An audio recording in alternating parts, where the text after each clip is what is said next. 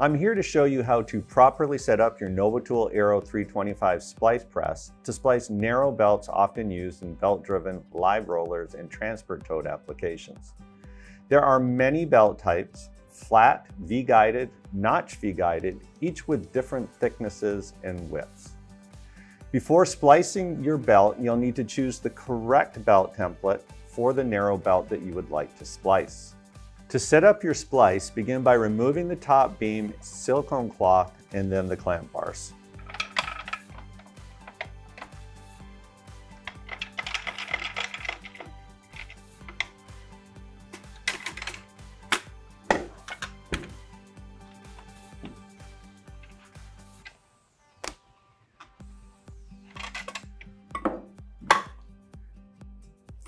And then position your narrow belt template on the bottom beam of the press. For this splice, we'll be splicing end to end. So what I'll do next is I will open up my clamp bars. I can now insert my belt ends into the template. And I want to make sure that I've got my fingers aligned in the center of the press.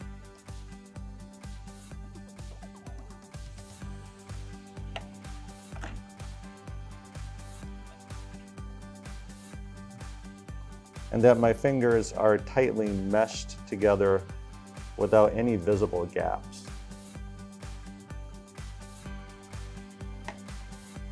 Once meshed together, I'll take my clamps and clamp them on top of the belt, securing it in place,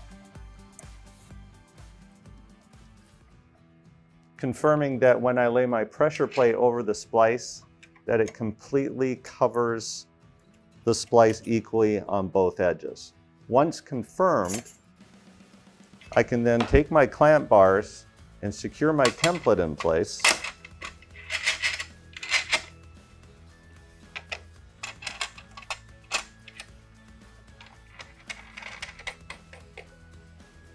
Lay my silicone cloth over my splice. Install my pressure plate. The pressure plate is going to ensure that you get a nice even flow throughout the splice process. And then simply reinstall my top beam.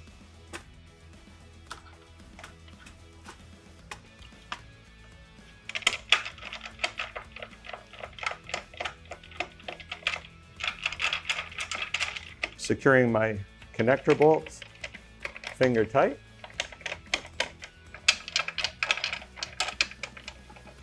Now it's time to power up the press. So we'll first attach and latch the umbilical from the top beam to the bottom.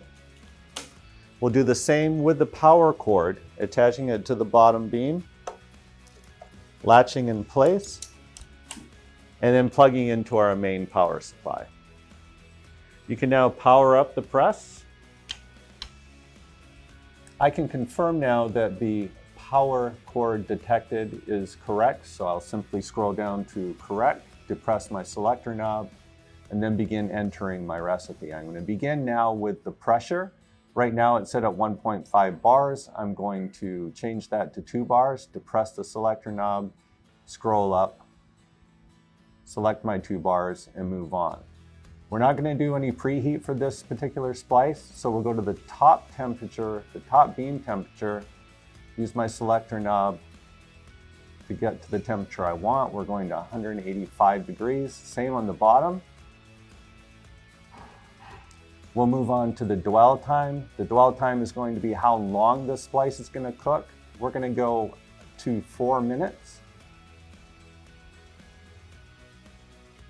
And then our cool down temperature is when the press actually shuts off. So we're going to change that temperature to 70 degrees C. Once completed, I can simply hit the green start button and the splice will begin its process.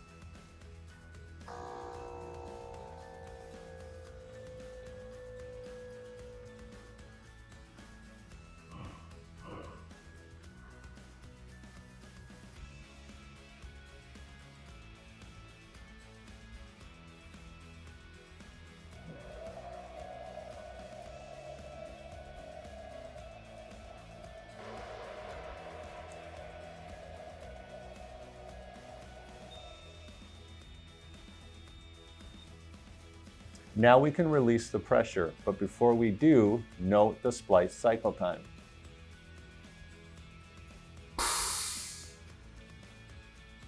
Before we inspect the splice, we're going to power down the press and disconnect our cables. First we'll power down,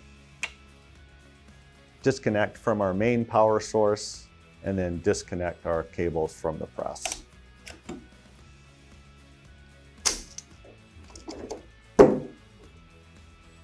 Now it's time to inspect our splice.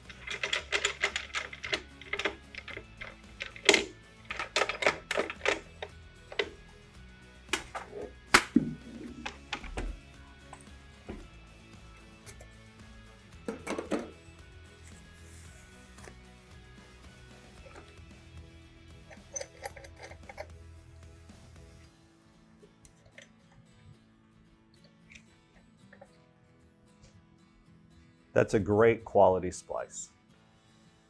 Because we're happy with the splice results, we can store this recipe for future use. So I can just scroll down to Store Recipe, and then I can depress my selector knob and begin scrolling. We're going to call this 45 millimeter. So each time I actually get to my actual number or letter that I want to put in, I can just depress the knob and scroll on to the next. Once I've got my nomenclature the way I want it, I can just hit Done, Confirm, and now I've stored that recipe into the press. Follow these steps for a quality splice when using the Novitool Aero 325 Splice Press.